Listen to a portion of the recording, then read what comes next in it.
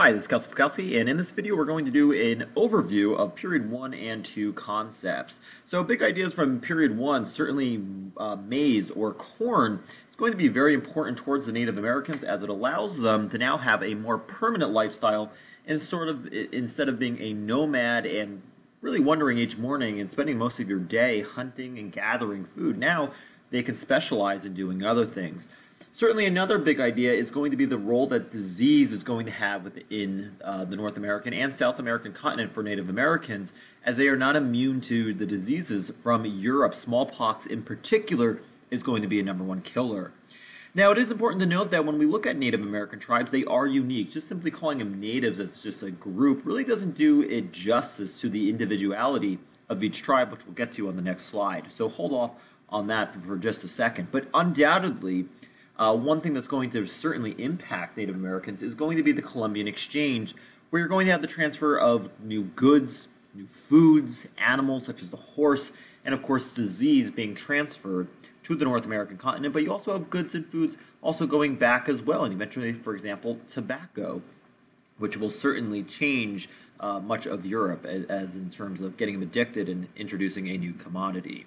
But as I said before, right, Native Americans are very different. If you're in the Pacific Northwest, you're mainly hunter-gatherers, you have longhouses, and they are adapting to their environment. They're very good at that. In the Great Plains, Basin Indians, right, the buffalo is going to be hunted quite a lot. Once horses are introduced, that's going to be an asset in building a stronger military. Whereas on the Atlantic seaboard, you see more permanent villages, you see hunting, and then of course you have the infamous Iroquois Confederacy in the Northeast, which is unique because it's matriarchal based in which you have females running many of the local affairs because they're the ones not out hunting. So that's going to be very important there. So again, keep in mind, these are just only a small snippet of the thousands of Native American tribes that exist. Other pertinent Period 1 information to keep in mind is that when you have Spanish contact, particularly in present-day Central and South America, you're going to have this new caste system and a new racially diverse population. So you're going to have the Spaniards mixing with the Native American population as well as the African population. So you're going to have a new class of people such as the mestizos, which is Native American and Spanish blood, as well as mulattoes, who are going to be a mixture of the Spanish blood and African blood. Also keep in mind that a big theme is, throughout the 16th, 17th, and eventually 1800s, and even today, you have Native Americans trying to preserve their own autonomy, governing their own affairs. However, the encroachment that's going to increase quite significantly, particularly from the English, is going to make this very, very difficult. Also keep in mind that in the Atlantic world, we have the three worlds colliding with Africa, Europe, and the Americas. And this begins with the age of exploration with our 3 Gs of gold, God, and glory.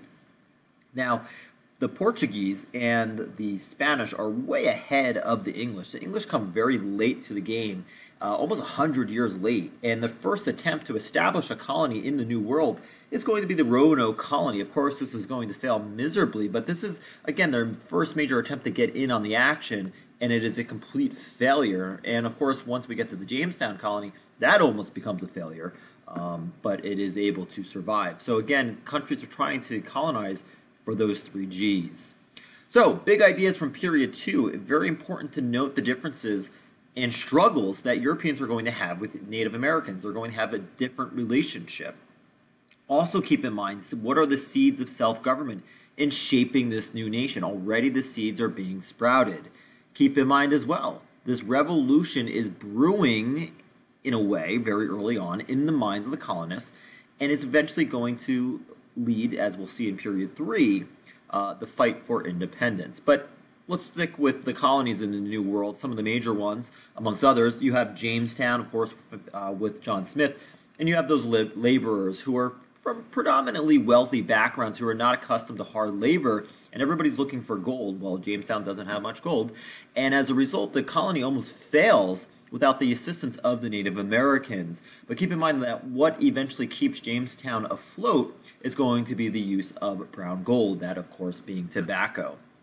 And keep in mind, you don't really have families coming to Jamestown right away. It's predominantly men Whereas Plymouth, you tend to see more families coming about, and that is going to establish the Mayflower Compact.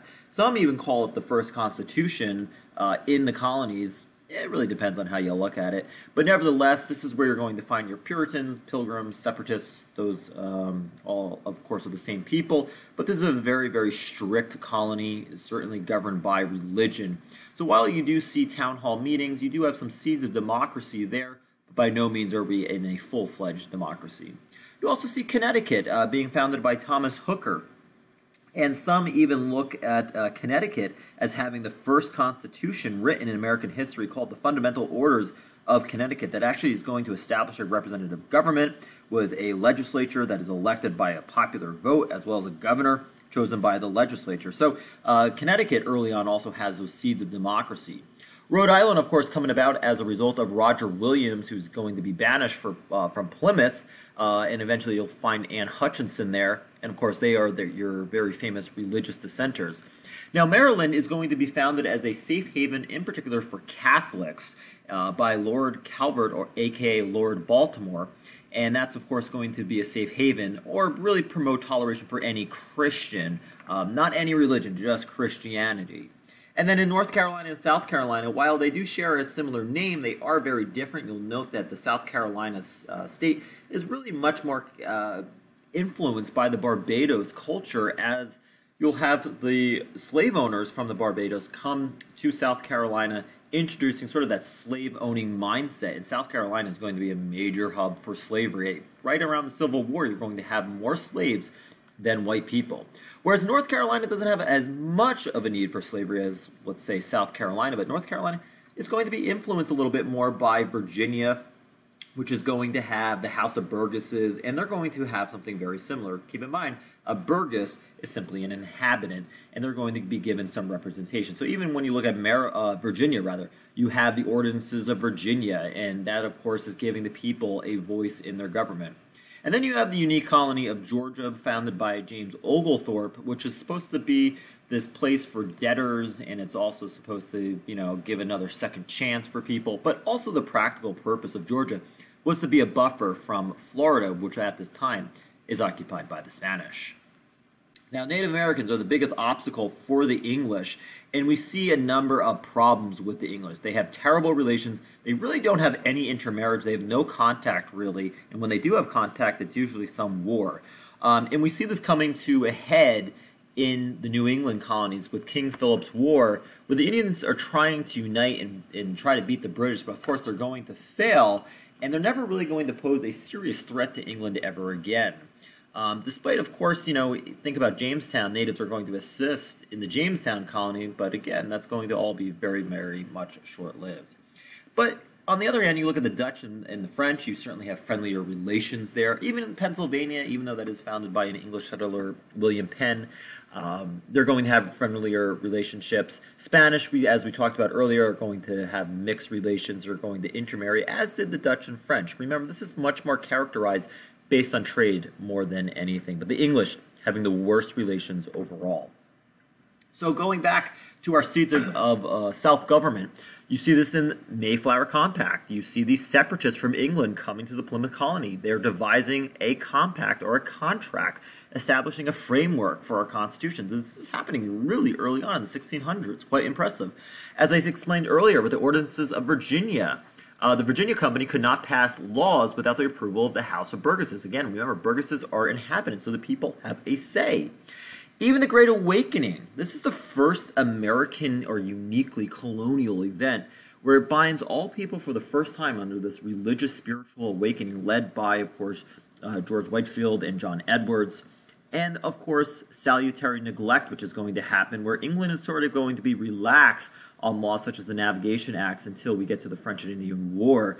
And this is where you're giving the colonists a chance to rule themselves in exchange for economic loyalty back in England. And they get a taste of self-government, and they like it. It's like an ice cream cone. You take one lick of chocolate, you want more licks. And similar to the colonists here, they want more self-government. So when England is going to try to take back that self-government after the French and Indian War, that is not going to work out all that well. Some other important events to mention in our last slide here about period 2, you have Bacon's Rebellion, and of course that is where you're going to have the poor colonists, both black and white, uniting not only to defeat Native Americans, but also going after the rich landowners who are not protecting them, they're not representing them. And the rich landowners are going to try to divide the white and black farmers, if you will. And this is going to establish what eventually it's called the one-drop rule. And it's going to sort of make white poor people feel better than black people. It's going to establish a racial hierarchy that if you have one drop of blood in you that's African, you are considered lesser. And that was done purposely to prevent whites and blacks, particularly the poor farmers, from uniting ever again. Also keep in mind, with respect to period 2, this is all driven by mercantilism, right? That's the age of exploration, where you're going to try to enrich the mother country by accumulating as much wealth and natural resources as possible. And when, of course, the British are going to try to enforce the Navigation Acts in the 13 colonies, right, that is, of course, mercantilism at its best. Of course, those are not going to be very popular. Another important event, right, the use of labor in Jamestown. We first start with Native Americans. That doesn't work all that well since they are very much acclimated to the land. They can escape easily. So then we try indentured servants, where you pay their own way here, and in return for their way being paid to Jamestown, they have to give 4 to 7 years of their life to serving you. But even they would escape. They weren't all that reliable, and that's eventually where we're going to wind up with African slaves. And of course, tobacco, brown gold, is going to be the saving grace of the colonies. And then finally, of course, we have our religious dissenters, where they're saying that the people don't need to rely on the church or the ministers for interpreting things like the Bible. And of course, that's going to make Rhode Island to be more of a safe haven for religious tolerance. And you're going to see some dissenters going there as well. So that's a brief cursory overview. Again, really focus on the big ideas with respect to the struggles with natives, seeds of self-government. Again, how is this revolution going to be brewing in the minds? Of course, we're not at that point where we're going to be fighting the revolution. That will be period 3. But then going back to period 1 as well, tribes are unique. They adapt to their environment well. Columbian exchange, without a doubt. And, of course, the role of maize and disease.